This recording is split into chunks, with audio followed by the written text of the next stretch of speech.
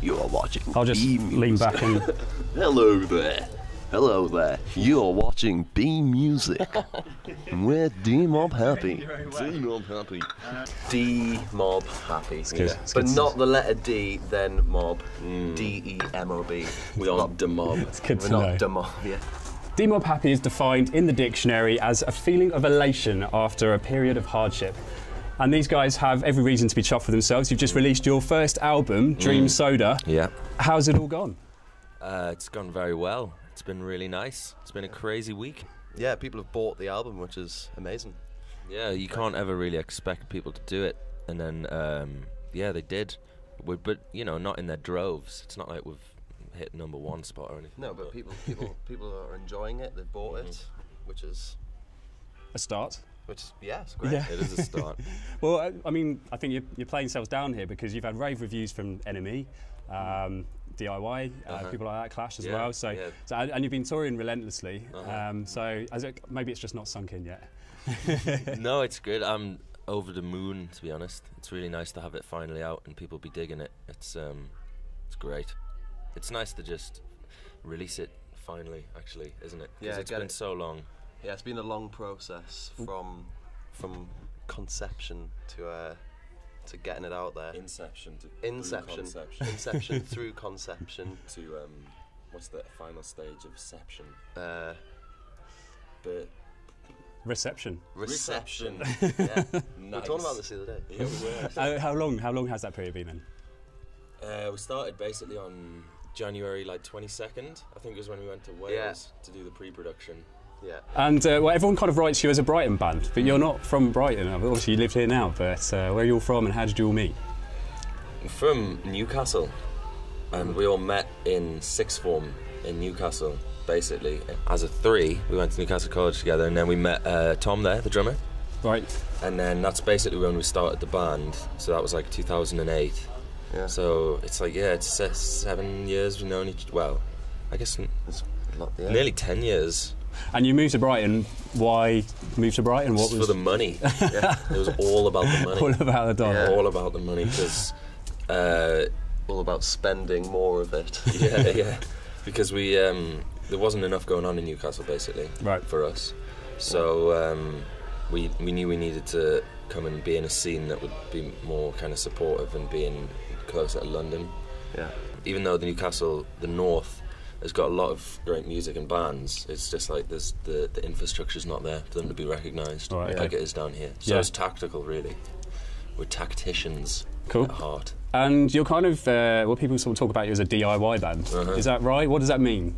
What do you think it means, Alex? Just kind of taking control of the majority of aspects of everything you do, just taking care with everything that you do, putting all your work into it. So whether that be artwork. So you have a lot of music creative itself. control then in what's going on. Yeah.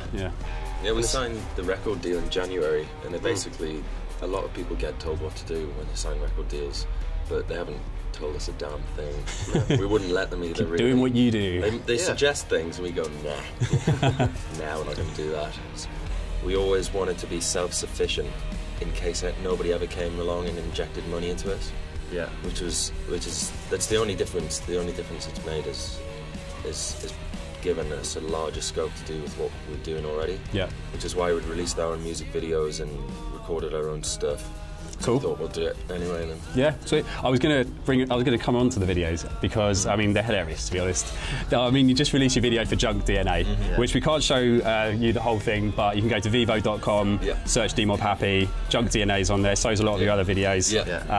You all seem to have real good fun doing them. Junk DNA, to sort of tell the viewers if they go and watch the video, but it shows you product testing Dream Soda, drinking a lot with dire consequences, and That's gone a bit mad. was it a lot of fun to make that video? Yeah, really fun.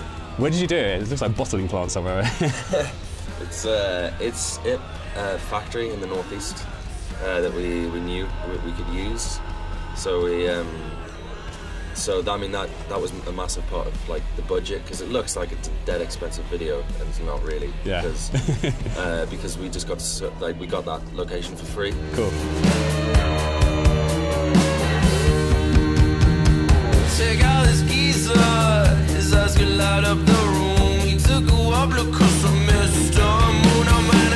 shit to me easy. So got my John DNA, but I learned something on board the plume of the creator. Gene manipulator. Yeah, and then there's Young and Numb, which looks like a cross between Whitnell and I and Nightmare on Elm Street or something. Who comes up with these concepts? Is it you guys sit down and come up with them, or is it the label, or what? It's just us. It's just our mad brains.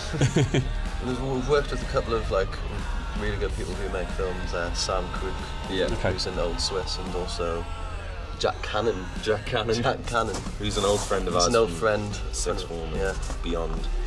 Right. And music videos are so indulgent and boring a lot of the time, I think.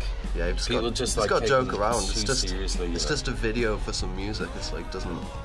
But no, I mean that might undermine it a little bit actually, because the amount we put so much thought into Junk DNA, more than we'd ever done to any other videos. Yeah. Like me and Jack Cannon, the director, thrashed out the story like back and forth for like weeks and weeks and weeks, because we knew we wanted to get it like exactly right. Because there's quite a big message in there, but also we knew we wanted to just be stupid and funny. But so that getting that balance was quite difficult. It took a while. But it's worked. But it worked, hopefully. Yeah, no, it looks great. It looks great. And like I say, it's on Bebo.com if people want to watch it. Yeah, or YouTube as well. Or YouTube. It's on YouTube as well now, brilliant. It's everywhere. Yeah. So, I mean, let's talk about your sound. It's unmistakably grungy. People are making obvious comparisons with Nirvana. It's got that kind of 90s sort of grunge vibe to it. Have you set out to recreate this, sort of to revive it in some way? Or did this just evolve from the music you like? Not at all. Like, it's just, we just play music, and if we like it, we'll keep jamming.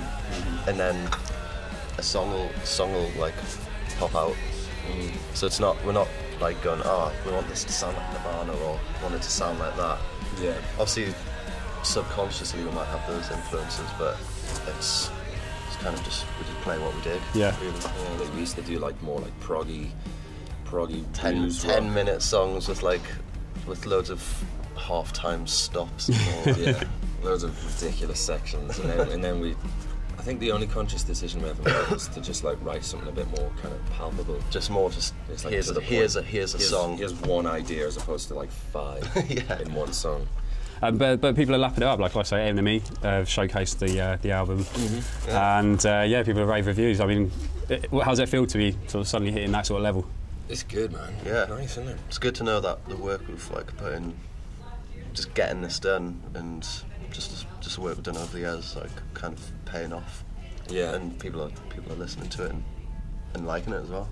Yeah, that's it. Because we put so much work into that album, like so much thought and time and effort and love, and that's it mostly for me. I don't care if it sells anything; it's not really my problem. But it's like just knowing that people are actually listening to it and thinking about it is the best part. One final question though: what does Dream Soda taste like, and where can I get some?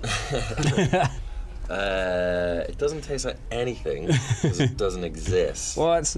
I know. Those cans that you see in the video we made ourselves. Like we tried to get them made. We went through such a huge. Yeah, we Who made them? Where did you get these made? Well, we were gonna just normal cans. Yeah, they're just like Coke cans with a sticker that we put on them, and we tried to do it through like a bottling plant, but the minimum order was like what, 100,000. Yeah, you had to get thousands and thousands of cans to the minimum order. Yeah, we couldn't find anywhere that would do it like a short run, because we tried as well. But we went to Wrexham, to be fair, who bottled like Coca-Cola, so they were like, 100,000. And we was going to be like, this is massively expensive. So we couldn't do it, obviously. So what you see is just regular cans with this wrap around them that we designed and stuck on. Maybe in the future. We just started liking. It's a very tasty drink, but I reckon we could put this in Dream Soda. It's like they're called Radlers in Europe. In Europe, what are they called in the UK? Shandies.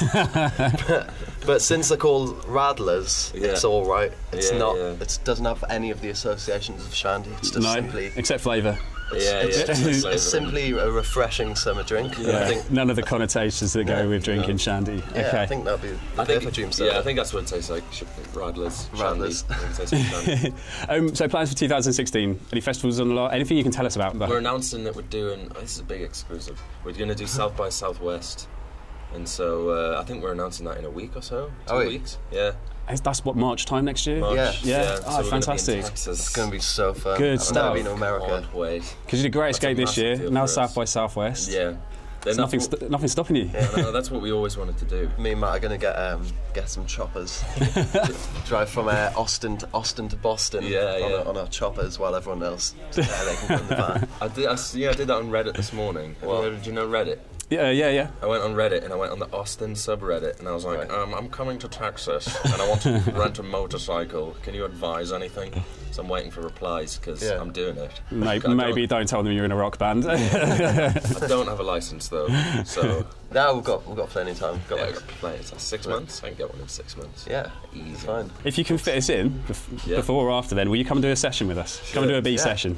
That'd be nice. Yeah. That'd be wicked. Thank you guys so much. All the best, and Thank you very much. appreciate it. Thank Cheers. you. Cheers. Nice one.